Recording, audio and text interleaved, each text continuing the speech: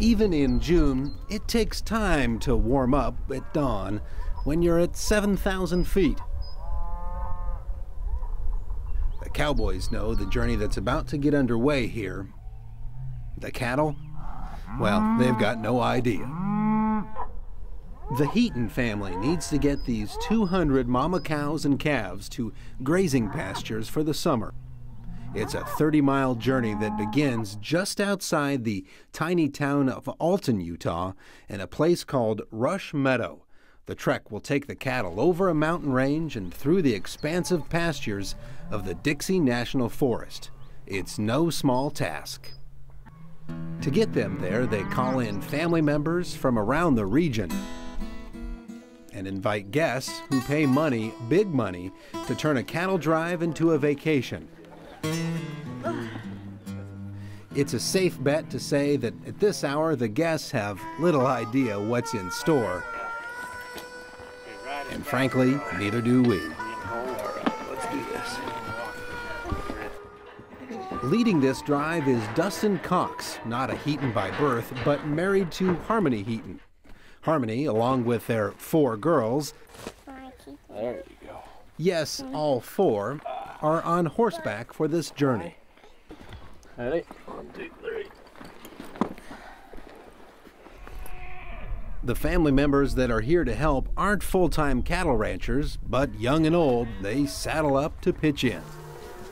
How are you, Angelica? Good. Do you want this stuff? And it doesn't take long for their help to be critical to the effort. The first stretch of this journey is the toughest, straight up the side of a mountain.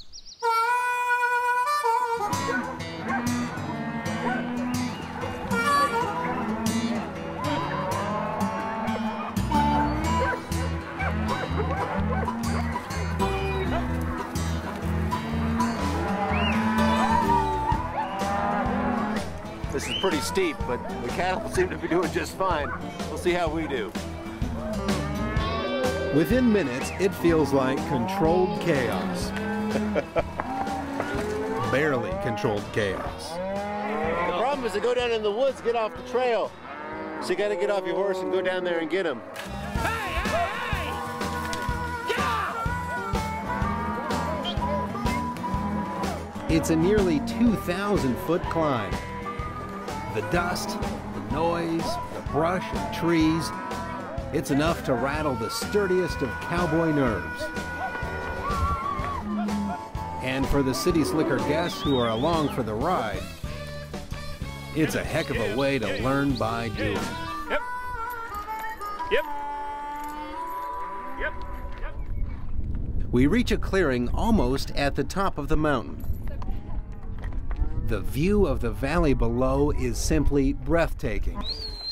But there's way too much going on here to get lost in the moment, and it's a long way down. After another climb, we find a perfect clearing for resting. For the crew, but more importantly for the cattle. That gives me a chance to check in on one of the guests, Susan Murphy. She's a direct marketing account exec from Atlanta. It's been an amazing experience. Today's been a little full on. Lots of excitement, anticipation, cows kind of going everywhere, people everywhere. Isn't that wild? Yeah, it's definitely been a full throttle experience, I would say. I nearly fell off my horse. It was pretty hectic. Cattle drives on horseback were a common sight in the West. In the mid-1800s, millions of head of cattle were driven from Texas to stockyards in the Midwest, sometimes for hundreds of miles.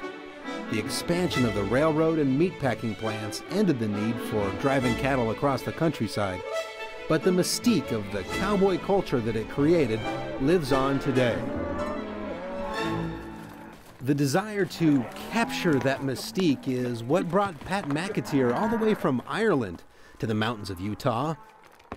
It's an opportunity for him to experience firsthand what Carl Heaton has been doing for nearly 40 of his 65 years. Carl is on foot. He's climbed up and down this mountain twice this morning. On foot, he can go into the trees and chase cattle that have strayed, places that his horse-bound brethren sometimes dare to go, but can quickly run into problems. Carl is the patriarch of this drive. He carries the slight smile of a cowboy who's seen just about everything, but keeps his opinions to himself.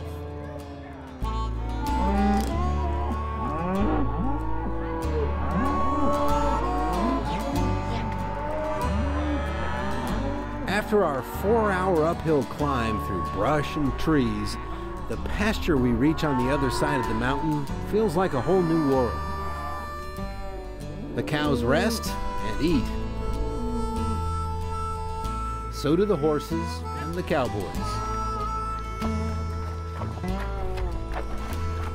These breaks also give the mamas and calves a chance to find each other again. If any calves wander off during the drive, it's in their nature to return to the last place that they were with their mothers. It's a relaxing stop that doesn't last long. The second part of our journey is much easier. A flat, open valley with lush grass, flowing creeks.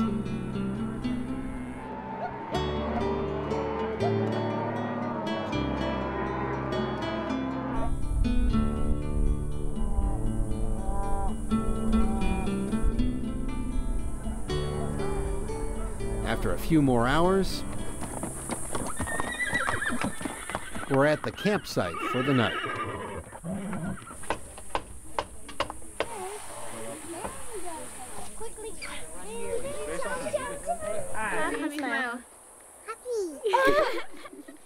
It's fabulous. I wouldn't have expected this. Probably whenever I looked at cattle drives, it was over green fields.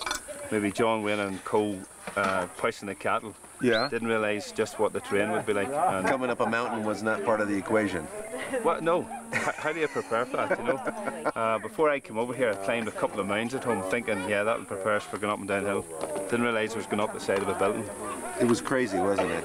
It was different. It was challenging, but it was very rewarding when you know you were able to get the cattle to the top of it. My legs are tired from kicking this first day. Too easy Because on I him. really had to get Smokey to go up those sides where they're big logs. I think he was a little spooked. And I really had to kick him hard.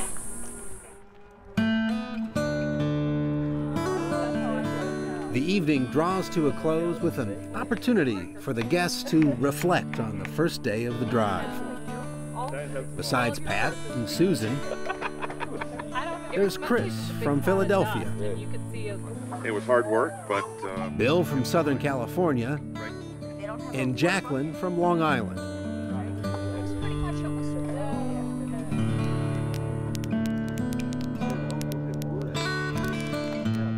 It was tough. A lot tougher than I thought it was going to be. But it was fun. Real challenge. Couldn't relax for a second.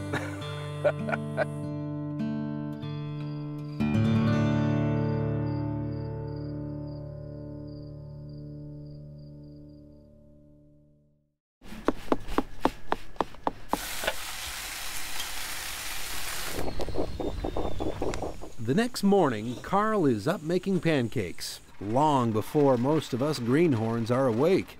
Morning. good morning. How are we doing? Well, we're doing pretty good.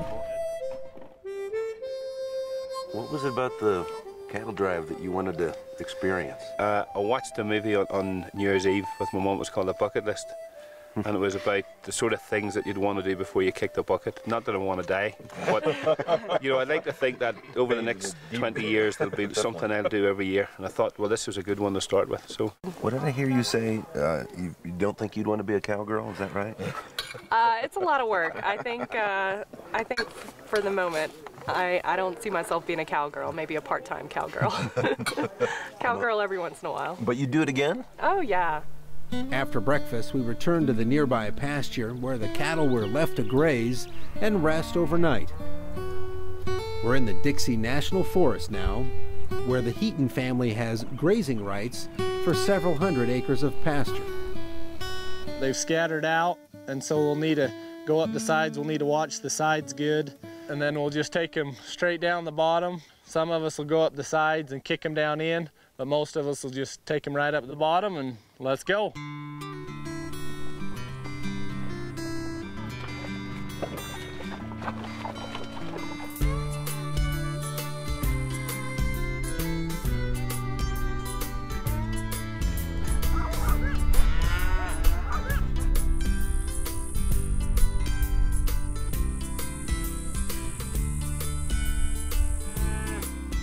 Let's go, cattle. Cattle are moving a lot easier today. You can see they're going in the right general direction, and we don't have to push them very hard.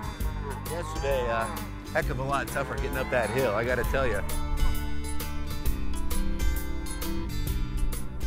Must give you some real pride knowing that, you know, folks that come before you have done this exact same thing. Yeah, they know what they're doing. We're just trying to keep it going. It's just like, you know, my kids, Harmony's dad's done it, and then now our kids are involved with it. There's no other way to raise a family, and I mean, people want to come and be a part of it. It's one of those things, you're providing the greatest source of protein for the nation and the world, and while you're doing it, you're raising a great family and having fun. I mean, how's that work? Yeah, you know? that's a pretty good gig. Yeah.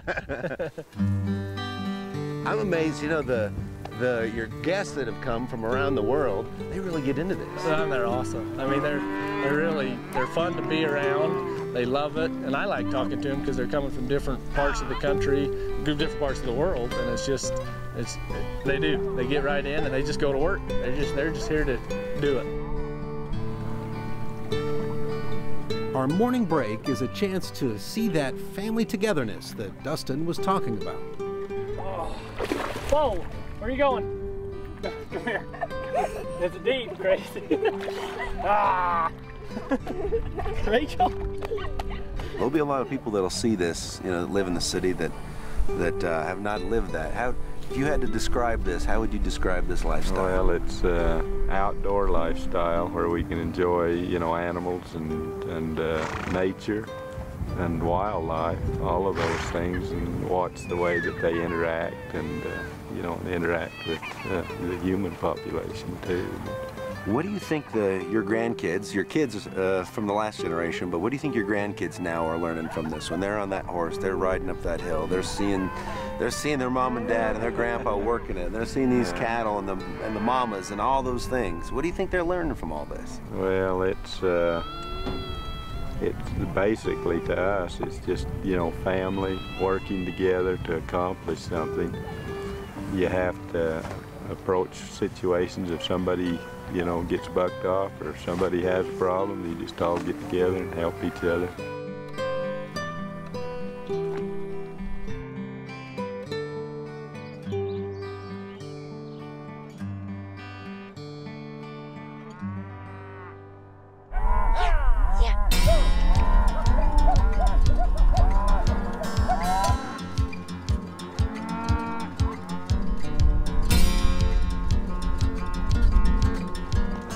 Long Islander Jacqueline Johannes is hard at work this afternoon.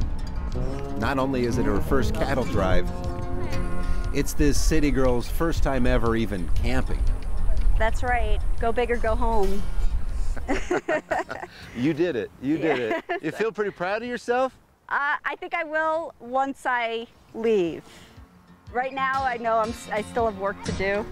I'm not out of it yet, so I think I'll look back on it fondly. Say I did it. Up. Really, every part of this trip was a brand new experience for me, and I definitely am happy I'm here, and I'm happy I came. That's crazy. I mean, from New York, I mean, you never see this. My whole life growing up, I was told I can't do this. Don't go by the fire. Don't pet the horse. It's going to kick you. It's so different. Would you trade that life for this life? Maybe for about a week a year, but full-time now. I don't think I have the stamina to do this. They're really something, these cowboys and cowgirls. In the front of the herd, Pat, well, he's lost his Irish accent. He's sounding more like a Utah cowboy every day. It's been a long day. We're tired and sore. And now there's a new concern. At this rate, the guest shuttle back to the nearest city tomorrow, back to reality, will come before the drive is over. After 2 days and 20 miles, there's a chance they won't get to see it through. So we push the cattle a bit further so tomorrow's trek will be shorter.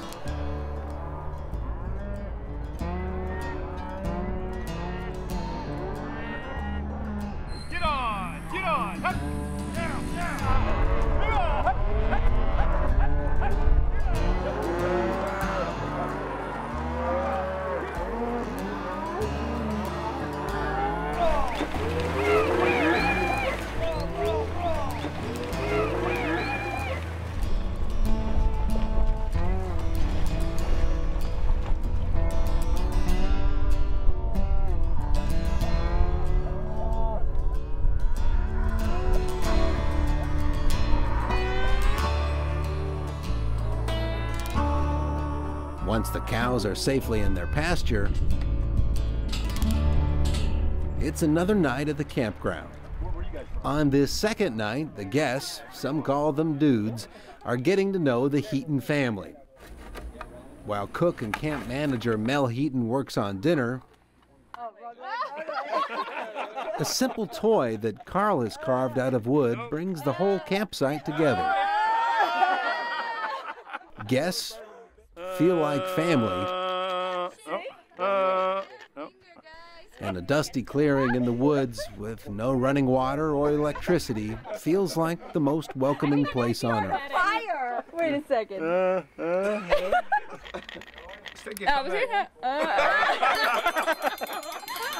Would you like a biscuit? You want just a half or?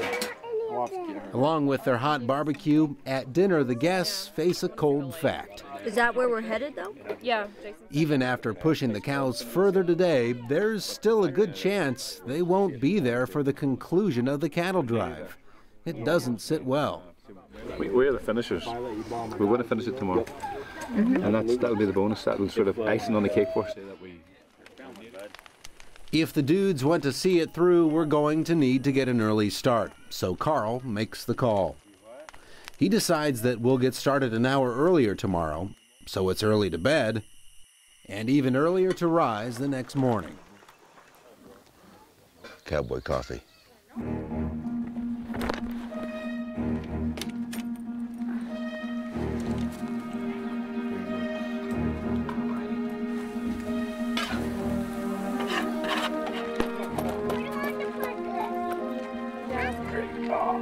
That the steer, Emma? Well, it's day 3, the last day. I think everybody's a little sore, maybe a little tired too, but we've got 8 more miles to go, so it's time to saddle up and head out. Let's go, Hershey, come on. Hup.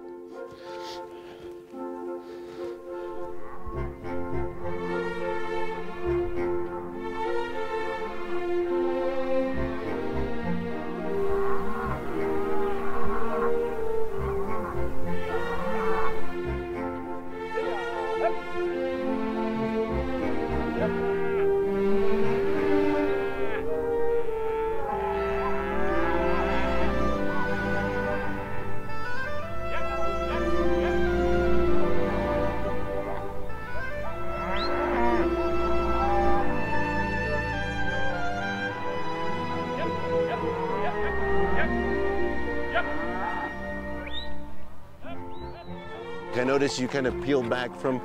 Yeah. What are you thinking about? What are you're reflecting on the past few days. What's going through your mind? I'm really just trying to savor the last few minutes and just trying to make the most of it while I have it left. I'm amazed at how rugged and tough these people are. They wake up early, they drive the cattle all day, 13 miles, set up camp, keep on going, and they do it again every day. And my hat's off to them, literally. I couldn't do it. Talk about seeing all different types of terrain. The first day we went up the side of that mountain, pretty rough. Yesterday was beautiful, sprawling meadows, and today it is the long, dusty road home.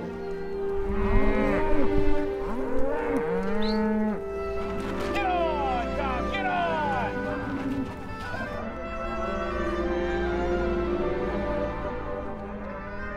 At a morning break, I get an opportunity to talk to Harmony about her father, Carl. Seems like Dad's just kind of the string that ties us all together. We'd all be a loose bundle if it wasn't for him. But just as importantly as here, he holds us together, but he holds our family together, you know, outside of the ranch. I mean, you know, our family is very tight, very close in areas other than just on the ranch. Our family life is good, and I think he's the string that holds us together there as well.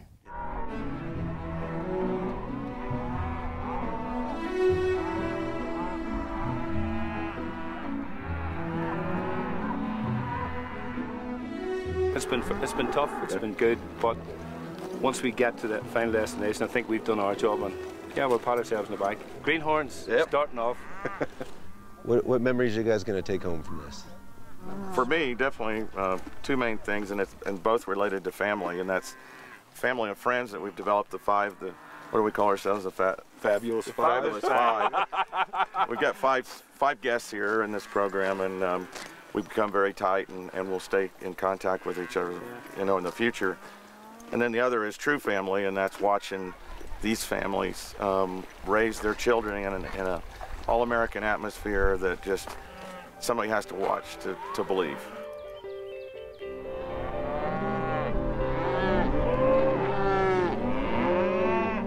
Our 1 o'clock deadline has come and gone, but the cattle are almost there and nobody is calling it quits.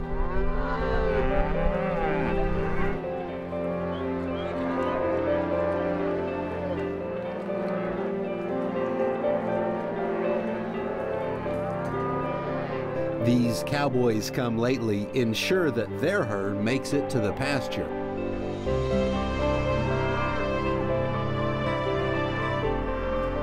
It's a rewarding end to a challenging 3-day journey. There he is.